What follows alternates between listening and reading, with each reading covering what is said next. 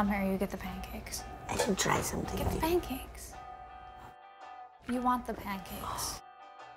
What's happening? We can't stay. Why? Don't look now, but there is a man wearing an American flag bandana over his pink mullet, and he's covered in sexy lady tattoos and like fresh cheese burns from pizza, and he's got nipple holes cut out of his crop top. What? Really? Yes. What do you do? Don't, I said don't look, dude. And that was a long look. Stop it. Don't go back. I had to look. That was a crazy description. This is bad. We have a history. Is he your ex? Yeah, pretty much. What does that mean? It means that he worked at the deli that I go to. I had a dream that he murdered his mom. Oh, God. I just seen Minority Report, so I thought it was a premonition. I had him thrown into jail after framing him for something he didn't do. Go! That is the worst thing I have ever heard. And he's not pretty much your ex.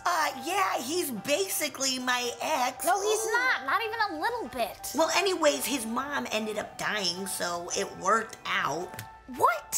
From a tennis injury, not a murder. It's fine. Oh my God, this is so awkward. Cheryl, this is not awkward, okay? You ruined his life. Oh, would you just chill out, Katie? He was only in prison for 12 years, and they let him Skype into his daughter's birth. Pretty sweet. 12 years is a long time. You're a terrible person. It's coming this way. Let's swap places. No. Stop it. Cheryl. Yes! False alarm. It's not him. Okay, good.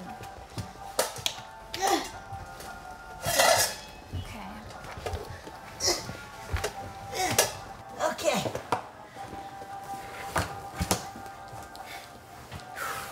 And you know, come to think of it, it would be so out of character for that dude to wear something like that. Cheryl. Also, that dude looked nothing like the dude I'd framed and thrown into jail. Oh my God.